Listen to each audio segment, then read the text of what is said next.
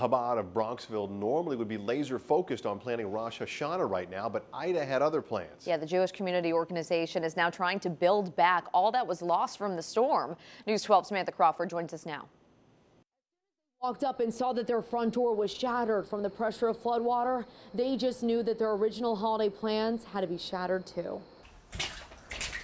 The Chabad of Bronxville. This is the room where we do the prayers. Destroyed. Holy books, children's toys, furniture, unsalvageable. The kitchen just looks like this was hit by a bomb. At one point, the water was above my head, over 5 feet. There's a lot of tears that are shed. There's a lot of loss that happens when you see a situation like this. And, you know, you built this with your sweat and tears, and then you just see it just evaporate. It's very difficult to see. Rabbi Sroli Deitch says while these items can be replaced, their Torah, with ink bleeding down its wrinkled pages, cannot be, easily at least. They're handwritten on parchment with an ink and feather. It's an art that someone has to learn.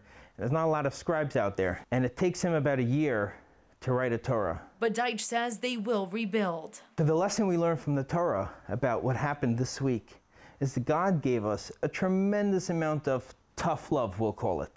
A lot of discipline. So much that the only thing he can do for us right now is kindness. Kindness that they hope you can share by making a donation to help them rebuild. If you would like to help, we have a link right on our website and mobile app. In Bronxville, Samantha Crawford, News 12.